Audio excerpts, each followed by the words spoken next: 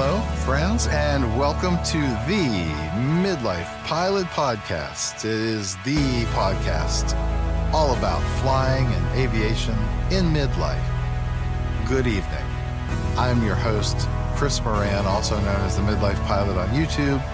And alongside me, as always, is my dear, dear friend from deep in the heart of Music Row, musician, songwriter, filmmaker, not to spoil the announcement, airplane owner, Brian Siskind. And good evening to you, sir. Hey, man. How's it going? Your intro, by the way, there was a moment there where it was so Orson Welles. It was really cool. Really?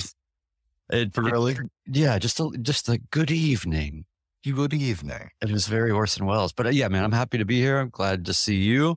Yeah. And happy to have all the, folks in the chat. And yeah, we have a lot to do. So we should just probably start plowing through it. I guess if there's any setup here, we should do that, which is, I guess, to tell people to do things or advertise things or something. I mean, it's always great to have everyone along on the audio podcast with us, and wherever you're listening. If you have not, we would certainly appreciate if you took a moment to subscribe on the platform of your choice, and especially if you're on Apple Podcasts, rate that thing and leave us a review. It's super helpful for helping to get the word out, just to kind of get this in front of other people who may also be interested. And we should also remind our audio podcast listeners that we do record this thing live via video every other Wednesday night on my YouTube channel, youtube.com/midlifepilot. And we have a ton of interaction with folks in the chat room and hanging out. And it's just a good time to see everybody and catch up. Man, I wish I had seen more of you and some of our other friends. And I know we're going to talk a ton about this tonight at the St. Simon's Island fly-in this past weekend. I did follow along in our Discord and longingly wept over all the pictures of the good times that were being had, and had serious FOMO going on the entire weekend. Well, yeah, man, it was awesome. But I tell you what, though, did you ever see the Seinfeld where Jerry goes somewhere and then it's just George and Elaine, and then they can't figure out how to relate to each other, and it's super awkward for them until they figure out that if they're just making fun of Jerry, then everything's fine. And then they totally get along. That's kind of how it was. We just basically made fun of you for 2.5 days. No, we didn't make fun of you, but the point is we missed you, and your absence was felt. But I understand that sometimes work is what it is. So, and we did say, though, that's kind of like a threat, really, that what we're going to do next time in the interim is, I think we're all just going to go to Fairmont and just not even tell you. Yeah. And then you'll just be there. So, but yeah, it was a great, just an incredible experience, actually. And, so we'll get more into that. But, first and foremost, what I want to do is I want to thank Michael Young, who is, solely responsible for how great that was. He lives there. He's part of the Midlife Pilot sort of community. And the standard has been set to a level of, because he does hospitality, so this was sort of right in his wheelhouse. But everything was just Johnny on the spot. We had amazing places to hang out. Everything was taken care of. I felt like royalty or someone important. And he did that for everybody. And so I thanked him about 19 times so that, I could try to convey that. But, and I know everybody else did too, but it was just incredible. Michael Young did an incredible job, and he's a great Cirrus pilot also, and he flew with us and all that. So yeah, I want to say it was not much fun and you missed out, but or you didn't miss a thing, but you definitely missed out. Yeah, it looked pretty incredible. It really was. I can't believe that that's where some people live and fly all the time. It was sort of almost like an alternate reality of just awesome. But it was a lot of surprises, a lot of fun. But we have a special guest tonight. And so we'll talk about the fly-in with him as well as some other things. So maybe you can introduce the man, the myth, the legend. Yeah, another Midlife Pilot community member, been a long time supporter of mine when I started and had my channel going, and he's kind of came to the first flying in the Outer Banks to kind of save the day. We've told the story a bunch of times, kind of was the hero pilot of like rescuing Brian from his 172 breakdown, and also is like the one with the most sense of us to keep everybody on the straight and narrow. So we'll bring him in. Our friend Ben, aka the Sage, hello, live from Hotlanta. Yes, sir. Hello, everybody. Thanks. We need some crowd noise. We should get real soundboardy about this podcast, don't you think? For sure. How's it going? How's it going, Ben? All good here. No complaints. So I had the honor and privilege of flying with Ben a lot, both myself and my wife. We got chauffeured. Ben came to Nashville, picked us up, and delivered us to St. Simon's, and then also got us out of there. And it felt a little bit like kind of like a wartime operation on the way out. But it's one of those things where, Ben, you were the difference between, for a lot, for me specifically, and for like, we would not have been able to have been there. It was not, even if I had an airplane to fly at that time, it was not I know I need to get my instrument rating, but I'm saying it was not a VFR trip to make. No, it was a little sketchy coming into Nashville from Atlanta. I was looking to pick up some instrument approaches just to keep my currency and proficiency. And so I got to shoot an approach, but it was pretty windy and gusty. I remember coming into Nashville, and only had one landing there, which we'll talk about later with other multiple landings. But I just saw in the chat, Eric, I'm not going to even try that name, but congrats on passing the written. Yeah. But yeah, it was, but then when we took off, we got south of Atlanta, it was beautiful. Yeah. So it was just, I think also when you're just so focused on being a pilot and learning and practicing and doing all the things, you kind of forget how valuable it is to just, for me to be in the right seat of your plane and just watch you do your thing with, cause you even said you don't want to do radios or whatever. I'm like, no, I mean, in my experience, when you're trying to sort of force CRM type of stuff, crew resource management, it kind of actually throws things off sometimes for people that are usually single pilot operations. Cause you're usually doing your thing, and the calls are all part of the kind of the biorhythm that you're in. And so I didn't want to, and also I just didn't want to have to think that hard. It's funny that you say that.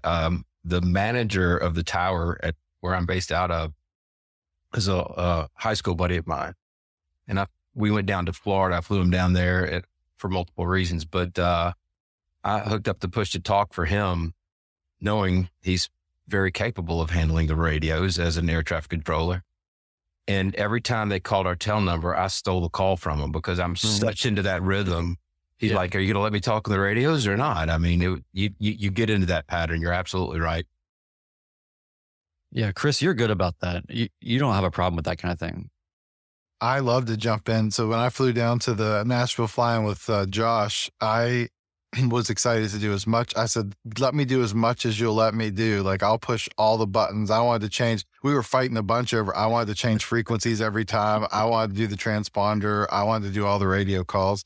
And I think he only stole from me a couple of times. In fact, we ended up with one of the most legendary radio calls in the video of our approach into John Tune, where he was like, well, it was hilarious. He fumbled around with his words, but yeah, no, I was the opposite. I wanted to do, mainly because it was my first time in a Cirrus, and I just kind of wanted to touch all the things and do all the cool things. Yeah. And to be able to make calls on the radio as like Cirrus such and such. Like, I don't get to do that very often. So I took full advantage of that situation. So we got going, and then we make our approach. We made a quick stop in Baldwin County Airport, get out and stretch the legs, which that was pretty uneventful. Wouldn't you say, Ryan? It was. And then we take back off and for our final leg to St. Simon's. And then that was, not that it was terrible, but would you like to describe what happened? There's the, just sort of the comedic punctuation of, but that's what Ben did but just with landing. It was, but Michael Young, bless his heart, Josh, they all had their cameras out, unbeknownst to me. Yeah, there are multiple angles of that landing. I've seen them. Yes. And I got my day currency in one shot. I bounced it all the way down the runway. Now, they were smooth touchdowns, but just had too much energy. We had a lot of luggage in the back. Here come the excuses. Had a lot of luggage in the back, pretty full load. And I came in with extra power and Captain Kangarooed it right down the runway. It really is sort of like I don't know what it is, why we do this to ourselves, but there's the fly-in phenomena of landings, and you just want to have a good landing, not because you're trying to put on a show, but just because you just put all this effort to get to this place. And in your case, there were 12 cameras on you, but, it's just funny how, because even at the Outer Banks fly-in, it was, and it's always the same thing. Everybody has a bunch of terrible landings with a bunch of excuses that are all quickly nullified by the one person that had no problem whatsoever the entire time. In the Outer Banks, it was one dull geek. He was just, like, what? I don't know what your problem is, guys. So anyway, but it was a fine landing, all three of them, and we were just super happy to be there. But then, to just kind of get through real quick the activities. I mean, the first night that we were there, the largest hangar that I've ever seen in my life, had like a Beechcraft It was a Twin Beach 18 in there. And what was the other really cool plane? It was Commander 118, I think, or something like that. It was a beautiful airplane. And then they had this whole room, the huge, Michael had a huge spread for us. And, and there was also a nice birthday party going on. And so anyway, but it was just great. We all just were kind of standing there and just looking at the sunset from this hangar, just all sort of, I think, having the same feeling of, I can't believe that we're here. This is awesome. It was great to see everybody. Then we all got up the next day, and then we had a great time. I mean, we went to do some flying, and I think Josh had mentioned in the Midlife Pilot community Discord that we had the right plane to people ratio this time, because I think last time there was a lot of planes, so there wasn't as much interaction that way, I guess. But anyway, we flew to we did Spruce Creek, which is a private aviation community that Michael worked it all out. We flew in. I mean, this is not like landing on some grass strip kind of thing or whatever. Their runway was 150 feet wide, legit. It was almost like it was not especially long. It was basically like a giant helipad that was slightly rectangular. It's what it looked like. It was massive runway. But anyway, landed there, got some food, and then you get to taxi sort of through the neighborhood and everything. Josh has a very cool video of that. But anyway, so that was an amazing experience that I'm not trying to breeze through entirely, but we got a lot to get to. And then we did the NASA runway low approach, and then over the SpaceX launch pads and all that, and then made our way back. And this is where it got really interesting. This is where the next level of fly-in heroism for the Sage comes in, because we were flying back, and I'm with Josh and his Cirrus. Michael's with his wife and family and people, and we're all kind of split up. But Katie, my wife, was flying with Ben and one dull geek, and everybody else is in all these faster planes. Not that your plane's slow, but just everybody else is in faster planes. Yes. And there was a storm coming, and we were seeing all this lightning coming. And we got on the ground in what I felt like was the nick of time, just to realize that they were still a good ways behind us, and that storm was closing in. So Ben, what were your thoughts when you saw this happening? What was happening? It was get on the ground as quickly as possible, because I'd have to turn around and go back down to Florida to land if we couldn't get it on the ground. And it was, we made it at time. I was able to put the cover on the airplane and barely make it into the FBO before the bottom fell out. But no, I cut it to the numbers. Katie asked me, was that more than a 30-degree bank to get it on the final? And wasn't that steep, but it was I definitely made a dive to the numbers. Man, I was sitting there. We had just parked not long before you got there, and we were looking up, and I saw you coming over the airport, and I was just thinking, that is a very non-traditional pattern to fly into an airport. Like you could just feel the urgency just from looking at the airplane, how fast you were going, and the way that you were approaching. There were that. I share my screen because I saved that picture. You Oh sent yeah, me, I was standing out by the runway, and I got a little bit of film of them coming into land just as the lightning was striking. Yeah.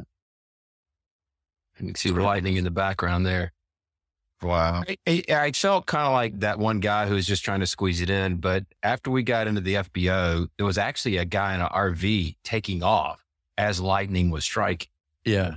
So at least I wasn't as dumb as he was. Mm. See, that's always good to have somebody slightly dumber than you are. But no, exactly. I thought about it too. I was like, if they don't, if they don't make it here, their diversion is going to be very far away. You'd still be able to outrun it going some direction, but it was just I'd have you turn around and going south. I mean, I'd already had that in my mind. Yeah. It's like, well, I guess they're going to be 180 and go back to Spruce Creek or something. Because they're going to be in Boca Raton tonight, I guess. Exactly. Anyway, I have to say that the SpaceX, for me, the NASA shuttle runway low pass was what really like got me, because that's something I really want to do sometime. And I saw everybody, you had so many pictures and videos in the Discord, the Midnight Pilot Discord of that event. It looks so incredibly cool. Chris, it felt like we were doing something illegal, which we weren't, but we were just on a CTAF because the tower was closed. And I kept waiting for the F-16s to come form up on us and escort us out of there. But no, it was fine. That must be the time to do it, is when the tower's closed, because I don't think they would have been amenable to, flight of 6, come on through. Who cares? Yeah. But yeah, that was, I will say, Chris, though, it's hard to experience when it's one of those things that's kind of hard to experience when it's happening, because when you fly over the runway, you can't see it. Mm-hmm. And I guess really the way to do it, if I did it again, I would sidestep to the right, going south. So you can kind of see it, because you can't really, but anyway, no, it was actually really awesome, and more awesome than I was just trying to talk it down. But sorry about that, man. But hey, guess what?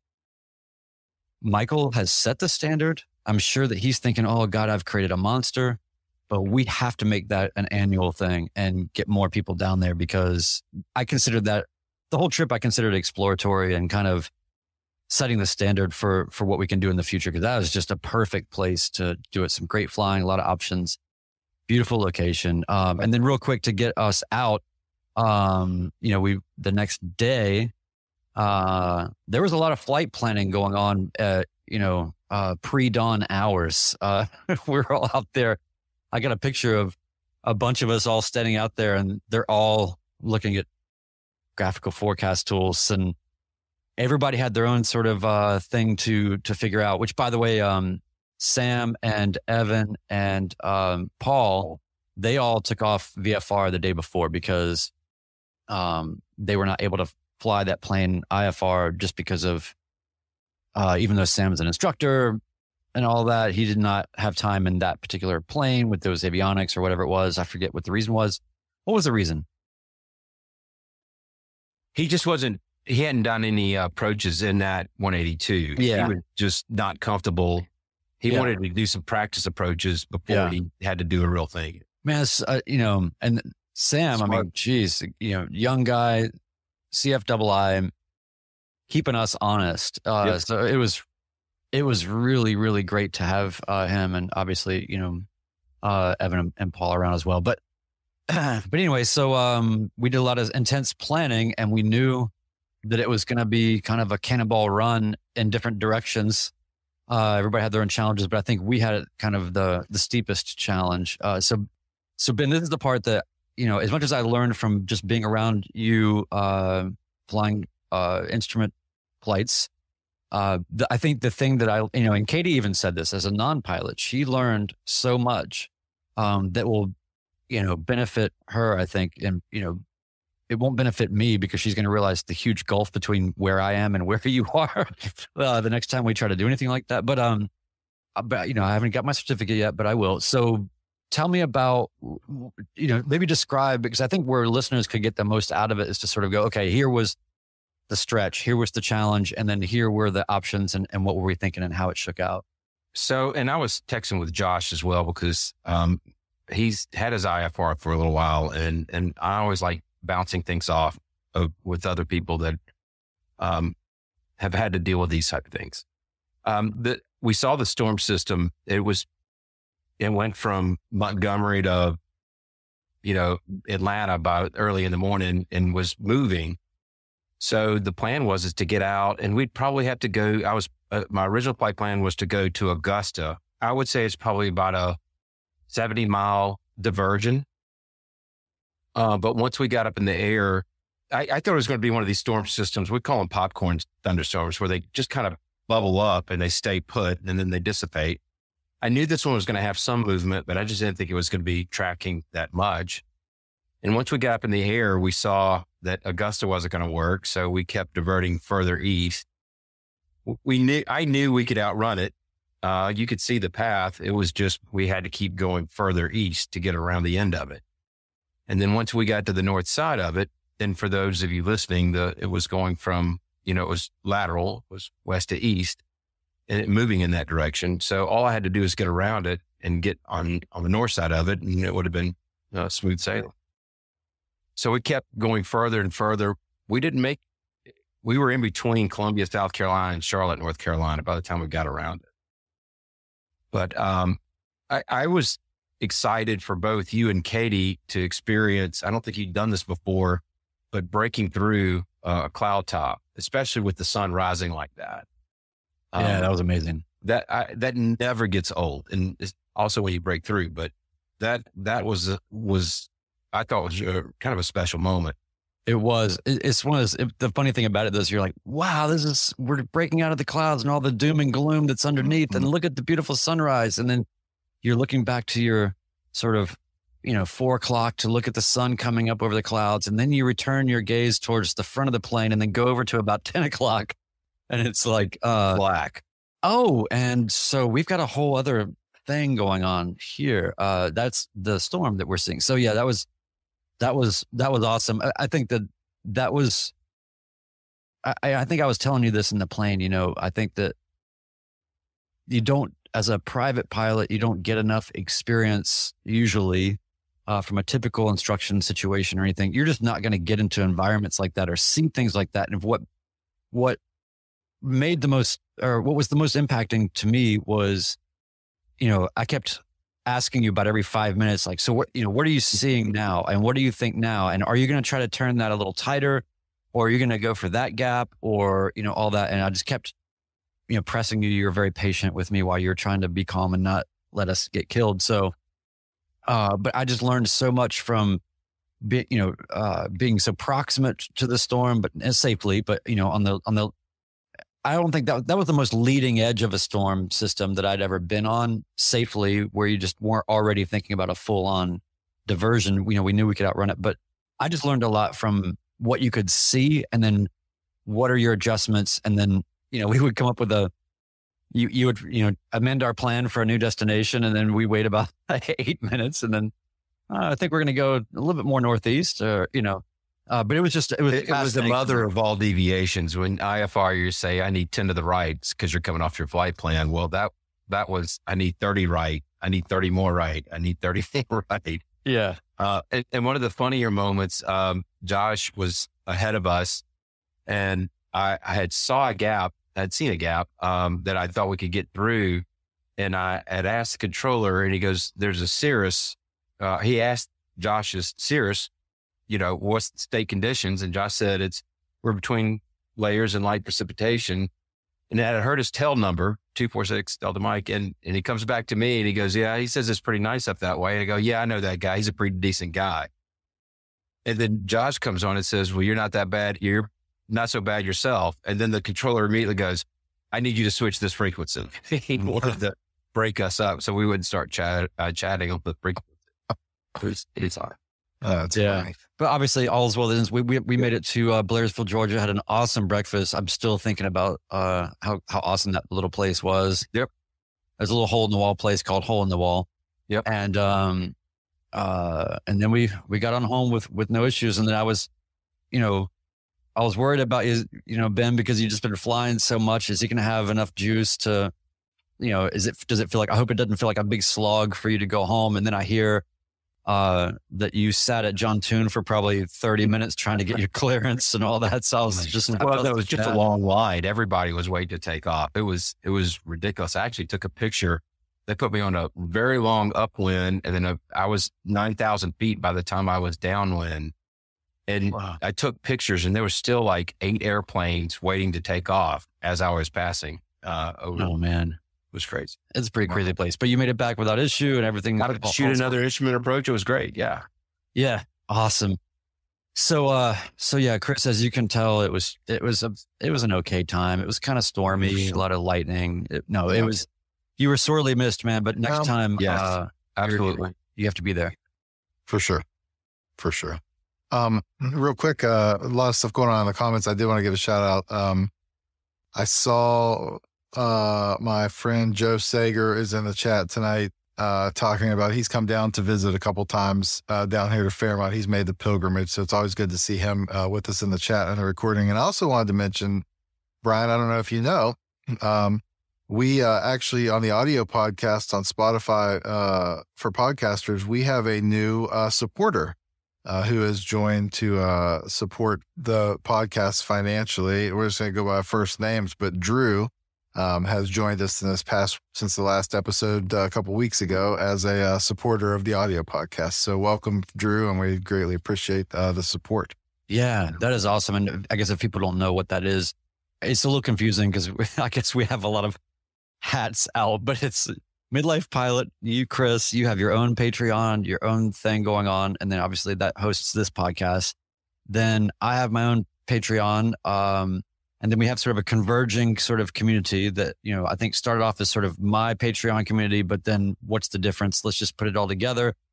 So we have that going on, but then there's just the from the podcast side specifically, the audio podcast specifically, which is far greater the audience than what we do here. This is just kind of a formality for what we do.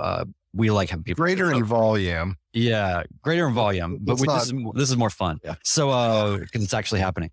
Is it happening? Are we in a simulation? No, but so the idea is that people can support through Anchor, who is the primary host of the podcast, on a monthly basis, 99 cents a month or, whatever you want to do. So that's just something, but, and hopefully, special thanks again to, Timestamp Tedder and, Alyssa and One Dull Geek, in your absence last, podcast session, Chris. They supplied us essentially with a user or listener generated, podcast that was really good. It was really good. It was sort of like, should we do that anymore? Because they're making us look bad. But if you're only checking the video podcasts here, go check the audio because there are things there that don't exist through the YouTubes. And that last podcast was about, from a very techie kind of perspective, privacy and general aviation. So a lot of things, ADSB, a lot of registration, just a lot of things around the questions around privacy and aviation. It was super educational. And so, thanks to them for doing that. And, I'm sure there'll be some more opportunities to do that kind of thing. So very, very, very cool. So what do we got next? Well, I think we should start, we kind of have had conversations internally amongst ourselves about future flying events and kind of how we had a lot of questions. I mean, if we want to get into the nuts and bolts of it, we had a lot of questions from people about, I didn't know about this flying, or like, how can we find out more? And I think originally, like the first one that I did at the Outer Banks was limited intentionally because there were just logistics problems. A big group was going to be a problem at that first one there. Nashville would have been a little easier. St. Simons would have been maybe challenging in some ways too with the volume, but I think we're going to try to start thinking intentionally about making these maybe more readily available, like, kind of announce when they are. kind of formalize some plans that maybe we can include as many people as can come. So I think next for us is probably thinking about what we want to do in the fall for another event. Maybe one over the summer if we're feeling frisky. But somebody's already piqued my interest in the Discord. I am on high alert for a potential fall event, which I think would be a blast. Can I say the concept? I mean, hey, it's just an idea at this point, but it's just an idea at this point, but it was thrown out. What if we all get together in Las Vegas? And those who are in the general regional area or crazy people like Ben who want to fly across the country, I mean, can fly there, or you can fly. It's easy to get to commercially. There's plenty of things to do. There's lots of places to rent airplanes, to get checked out and rent GA airplanes, lots at several airports. And there's cool places to fly in and around the desert area. I mean, that's an area that a lot of us probably have never flown a GA airplane. And I just think it'd be super cool to go out and experience some of the stuff out in the desert West. Yes. To me, it would be like flying on the moon or something. It would be so different. Yeah. And everywhere's a landing strip. So like, you've got options to land everywhere if you have a problem. So I don't know. I think it'd be a cool thing to kick around and see if we can make something happen for that in the fall. I do not want to do Las Vegas in the summer. That would definitely be a fall trip. But I like it. I mean, I think we're onto something, or maybe we're just on something. We'll see. But or both. We're both. We're both. But yeah, and then real quick, I am now an airplane owner. Now I'm as poor as everybody else. Poor with equity, I guess. I don't know. It's kind of like. Did you tell the story on the audio podcast yet about what happened to your Archer that you were flying? I don't know that we said it on the audio podcast yet. Man, what a long tale. I'm going to try to keep it short, but just give the cliff notes. So basically, was renting a 1979 Archer 2. And it was based out of John Toon here. And it was a special kind of rental arrangement that allowed us the freedom to travel. And it was a neat kind of a small group of pilots that were renting it. And it was great. One day, March 3rd, we had a gradient wind event here that apparently is very rare. And the winds were gusting more than 60 kind of all day. And it just kept going and going and going. This plane, the tie downs, the actual loops, mounted to the wings, those loops physically snapped. I guess one snapped and then the other. The plane flipped over, smashed the Cherokee that it was next to, and then ended up on its head and was a total loss. The way I found out was I had a flight coming up the next day. I got a sort of a notification or something that I just saw. All of a sudden the plane was up for maintenance just out of the blue for eternity. And this system for the flight school that kind of administrates the rental. And I was like, what's going on? I texted the guy who runs the school and I said, what's going on with the plane? And he just had one word reply. He just said totaled. And I was just like, what? So I went up there and I filmed all of that. It's on my channel. It's pretty crazy. So yeah, it was a very sad sight to see.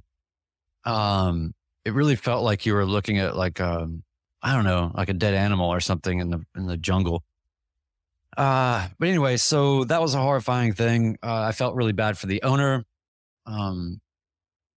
So anyway, that was March 3rd.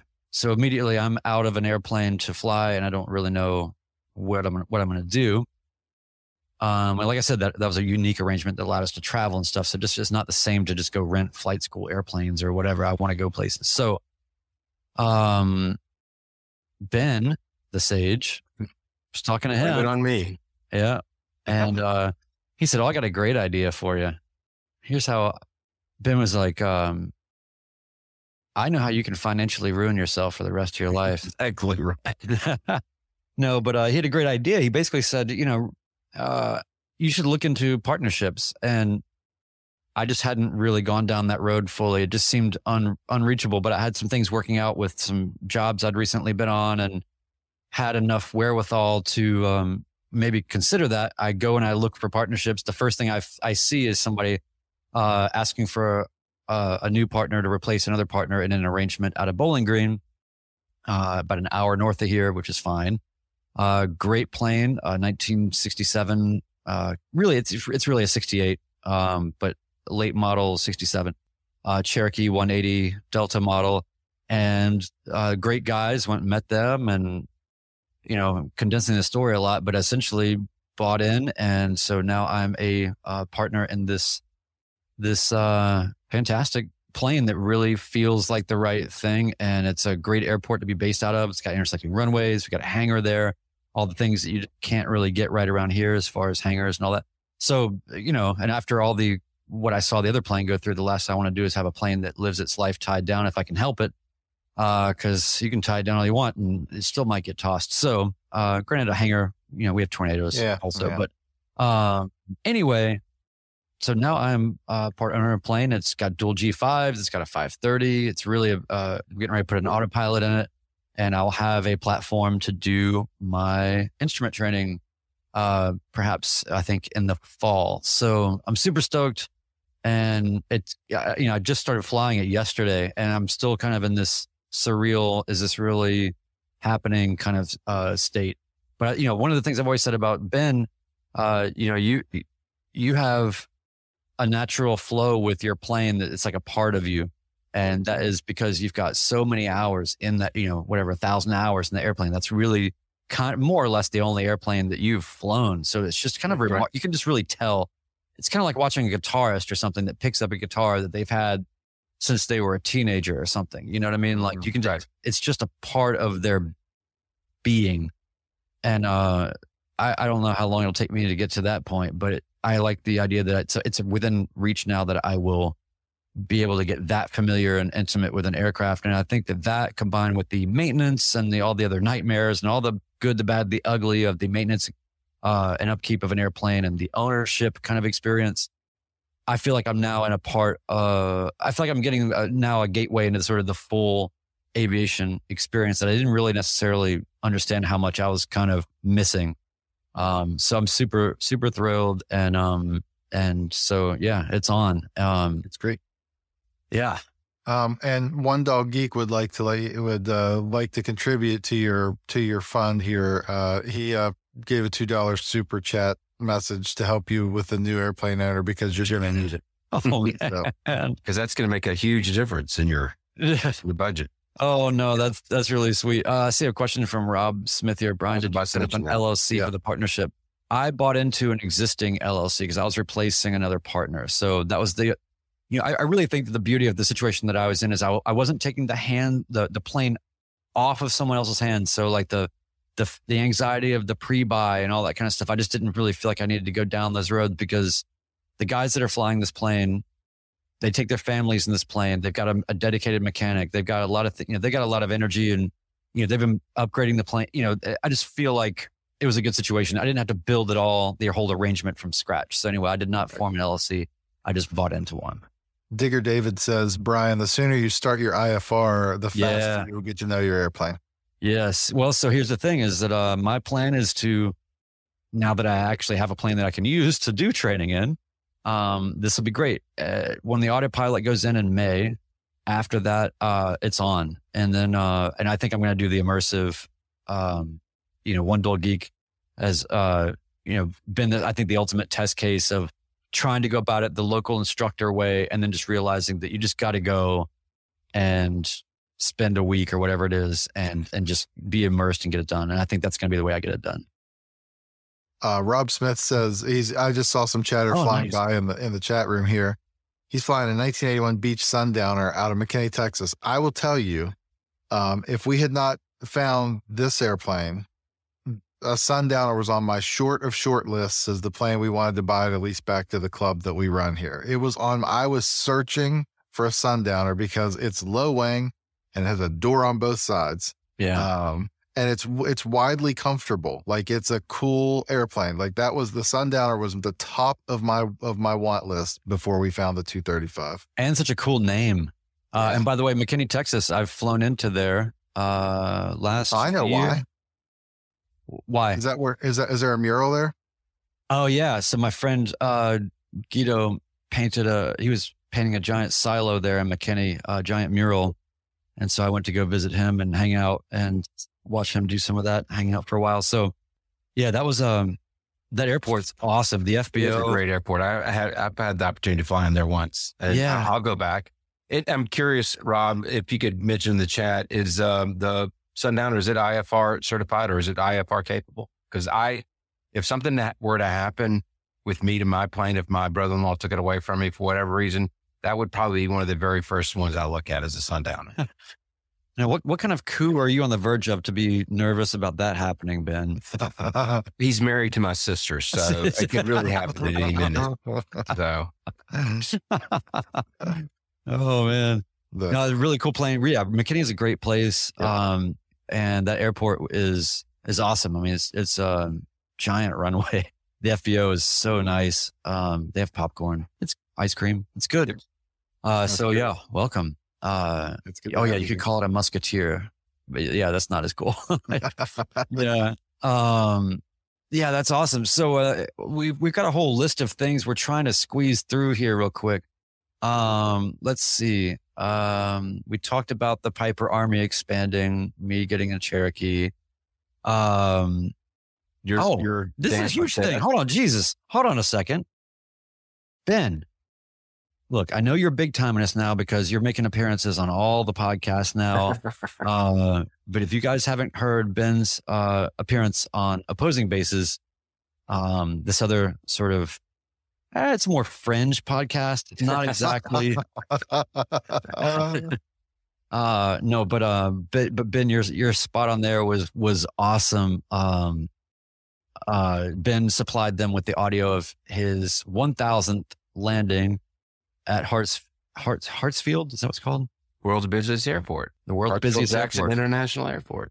Which is so cool. And you had a passenger along for that is a guy that we know and appreciate. And so maybe you can tell us real quick about your experience of your 1000th landing.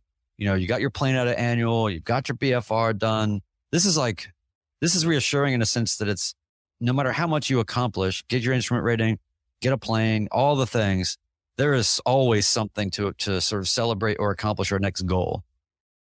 It was a pretty cool event. And for all the newer or younger in our pilots out there, Opposing Bases always talk about this, where you call your TRACON, your local traffic center, to coordinate, or if you have questions or for whatever reason. So I was totaling up my logbook. I had finished a page and I had 995 landings. It's the only reason that came to mind that let's try to do something fun for the 1000th. So I called up my local TRACON and found out when is the least busiest time to try to come into Hartsfield. And they have a report that says on Wednesday of this week, between 10 a.m. and 2 p.m., there'll be 38 airplanes coming in to land.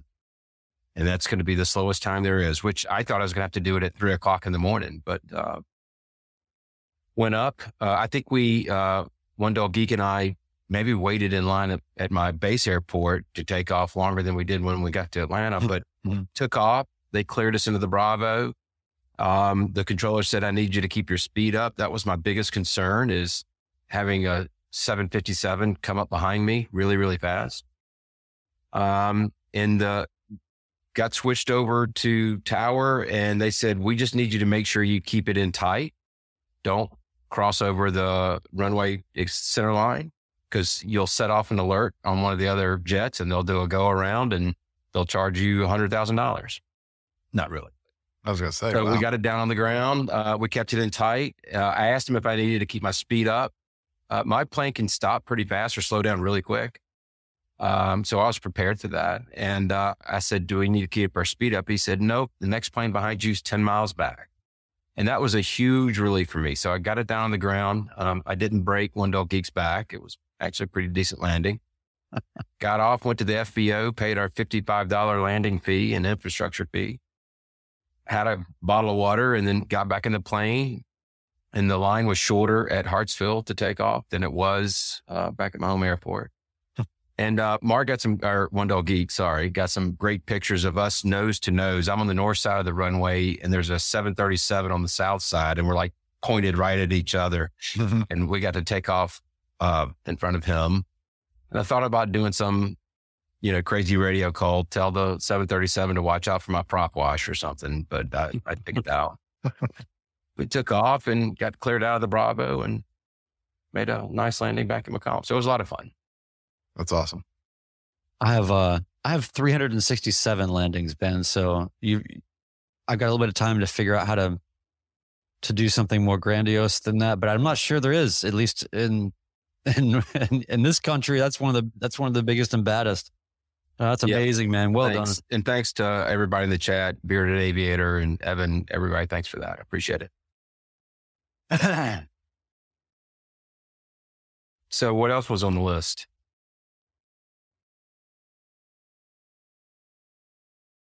Brian?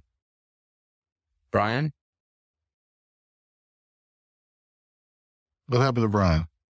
Brian is, I have to hit the mute button sometimes and I forget. So, Timestamp Tedder is, kind of our resident genius, among many.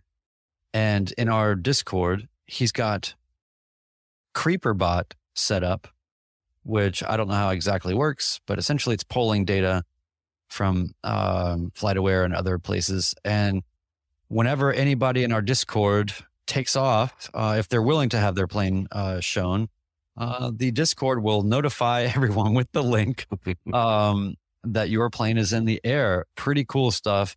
There's a lot of things. If people want to figure out how to get into this Discord, I guess the gateway is kind of through just messaging one of us somehow, or Chris can get you in, I can get you in. And we haven't really sorted this out. We're not very pro. But Ted also is an airplane owner, soon to be. And what did he call it? A plastic egg with a parachute? Yeah, an egg that flies with a parachute. So we'll leave it to people to guess what aircraft Ted's going to get. But there'll be more to come on that, I'm sure, in the next couple of weeks when he gets all that sorted out. But super excited. I've been feeling really, Chris, as much as you had the sort of FOMO about St. Simon's, the sort of exponential dread and everything that Ted has probably been going through while he's been just supporting us and making all this stuff happen for everybody.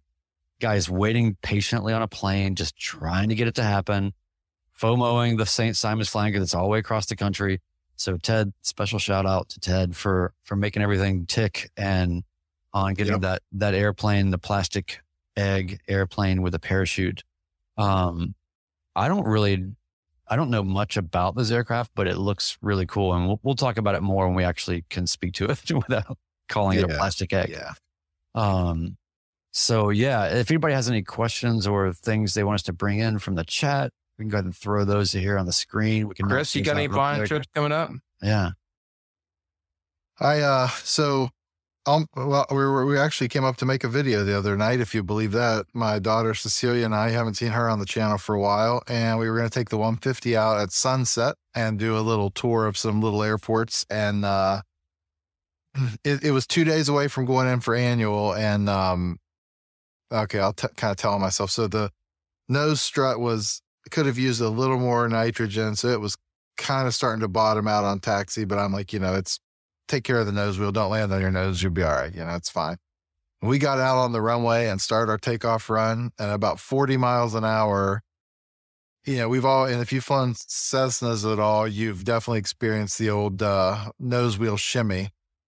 I had a nose wheel shimmy that was like fillings were going to fly out of my teeth. Like, it was so bad. So we aborted our takeoff, and I said, that's two things piling up for me. The nose strut bottoming out and the shimmy was that bad. I'm like, we'll put it away for annual, not break anything else on the airplane, and call it again later. So that was that trip. I did took the 235 to Charleston, West Virginia, to Yeager International for work a couple weeks ago. Didn't film that flight. It was pretty quick. It's only 40 minutes, and it was for work, and I had other stuff going on. But I've only flown, I think I only have about 3 hours in the last, maybe 4 hours in the last 60 days, maybe. So it's been pretty limited. It's this time of year up here in West Virginia, and also just scheduled. Right. nothing on the books, but hoping now with the weather getting nicer to get out a lot more. Now all 3 of our planes are back online in the club, so a lot more options to take planes out. Yeah, it's kind of making up for lost time. I was without flying for 6 weeks. And then in the last 5 days with this trip, I got 16 hours in. That's great. Yeah. Wow. Making up for lost time. I would say. Brian, I wanted to tell you too, I looked up my landings as well. How about this? So I have 211 total time. That's my total time in my logbook, 211 hours, 411 landings. Wow. And those 211 hours. I have, I guess, 50 more hours than you and less landings. Isn't that crazy? Yeah, I think it probably goes back to like training regimen and how much like there probably was some difference in the amount of patterns versus other work that you did, or maybe it just means you land better than me, so it took you less practice to get there. Maybe. I don't know, man.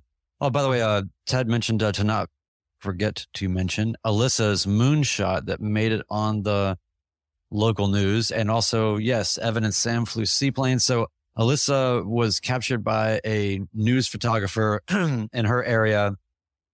This amazing photo that, doesn't translate to the audio podcast, but essentially the plane silhouetted over the gigantic moon. So sort of think like an ET type shot, but with Alyssa's Cherokee 180, and pretty cool. And then the local news did a story on it because it was sort of this miraculous shot. The thing I thought was so funny about the news story on that, by the way, was the guy was such a, I recognized this part of myself in this guy when he was like, all this whole news story is about how great this photograph is and what a serendipitous moment it was to capture and all this stuff. And the guy's like, he says something like, it's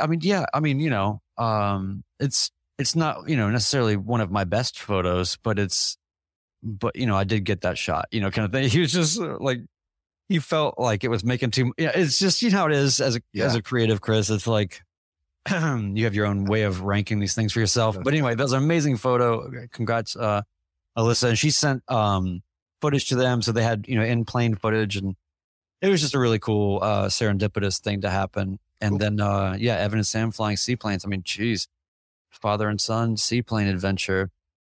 These guys are so amazing. Bearded Aviator, 120 hours, 448 landings. Wow. Not including the bounces. Maybe that's how Ben padded his numbers. I was waiting for that one to come out. Well, this has been fun. Thank you for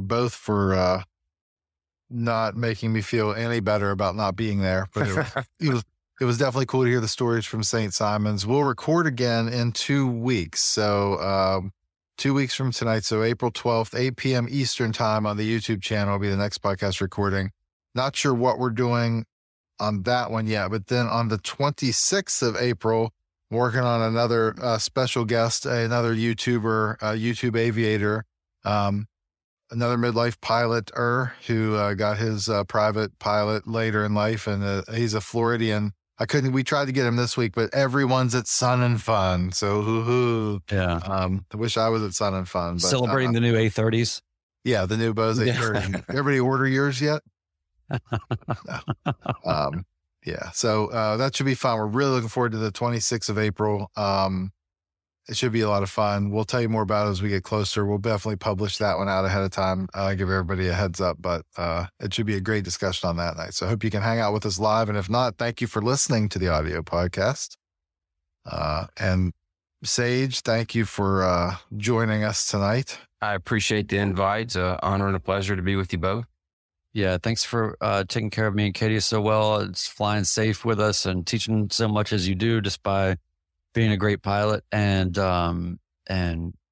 Chris, you were there in spirit, sir. We talked. We were all feeling the absence. So it wasn't just it wasn't all fun and games. There were tears also. Boys, I'll see you at the craps table in the fall. Amen. I'm with you, Chris. I am 100% with you. All right. Let's get out of here. All right, everybody. Thanks for potting. Thanks for listening. And we'll see everyone in a couple weeks.